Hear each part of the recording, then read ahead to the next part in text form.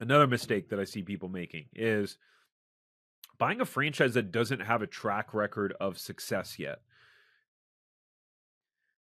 So recently we had someone that we do these group calls for people that are in our zero to profitable franchise system. This is where they get to I'll answer their questions. They get to learn from some of the other franchisees.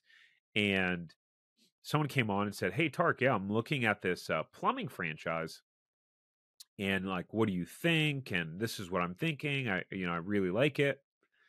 And turns out they only have one franchisee. And so the question I asked, I said, "Hey, this guy's name, let's call him Tim." I said, "Tim, just curious, let's take a step back for a second. What was one of the reasons that you wanted to buy a franchise in the first place?"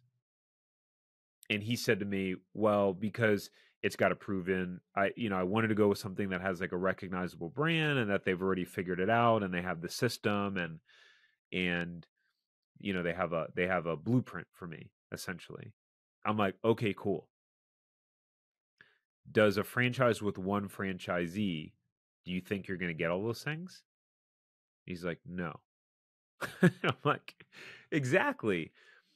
So the biggest benefit with a franchise is that there are 10, 20, there are dozens of other franchisees, if not hundreds of other franchisees that have proven the model works, that it's been established. So, if you really want to help ensure your success and put yourself in the best position possible, then take a look at franchises that have an actual track record. Now, that's not to say that emerging franchises are bad or a bad idea. It's just a different level of risk tolerance. If you're really wanting to make sure that, hey, I pretty much know what I'm getting into, then you want to buy something with a track record. And nowadays I see people making a mistake of buying these franchises that are growing really fast. They're selling hundreds of territories a year. Franchisees, aren't able to open them that quickly, as quick as they're selling them. And then people start getting FOMO, fear of missing out. They start buying franchises because they hear that someone else is going to buy them.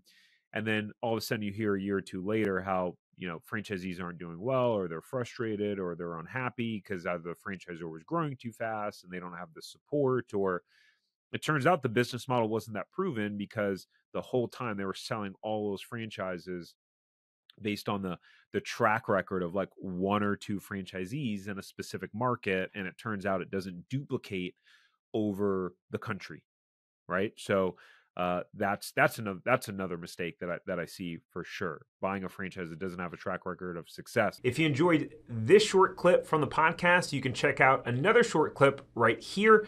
Or if you want to watch the full episode of this podcast, you can watch that here. And remember, knowledge is not power. It's applied knowledge that's power. Take care. Have a great rest of your day.